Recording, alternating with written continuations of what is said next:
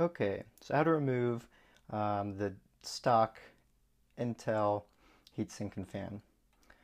Thankfully, they make it pretty easy. First, we want to unplug the power, just get that out of the way.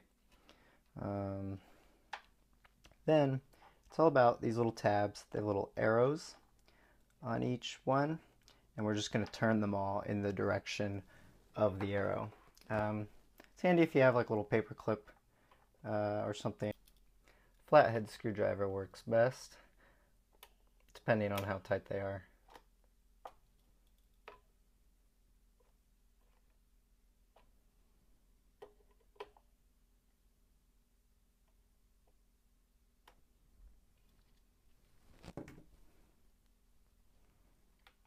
Then, now they're all turned, you can just pull up.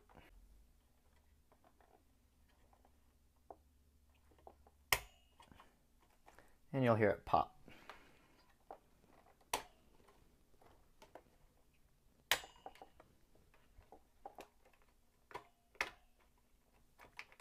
Okay, and you make sure they're all loose. And it's actually still going to be stuck to the processor a little bit by that thermal paste that's applied. So you want to hold the motherboard down and kind of rock it a little bit, kind of all in a circle motion. It helps break the thermal paste because you don't want to pull too hard. So just kind of keep rocking it, twisting a little bit, and then there it goes. And then it comes out nice and easy because you don't want to just pull straight up really hard. And you'll see the thermal paste. And that's pretty much it. Okay, so once the heat sink's removed, you want to remove the processor.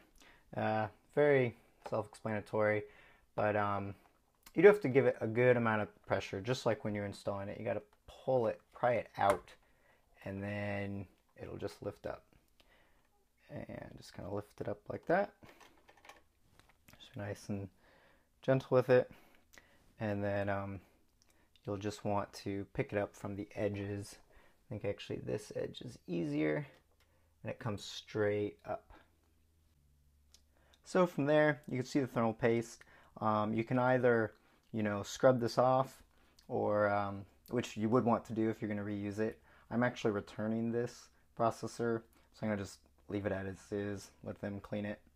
If you were to clean it, you just want to use like a microfiber cloth, a dry one. You really don't want to get water on it, obviously.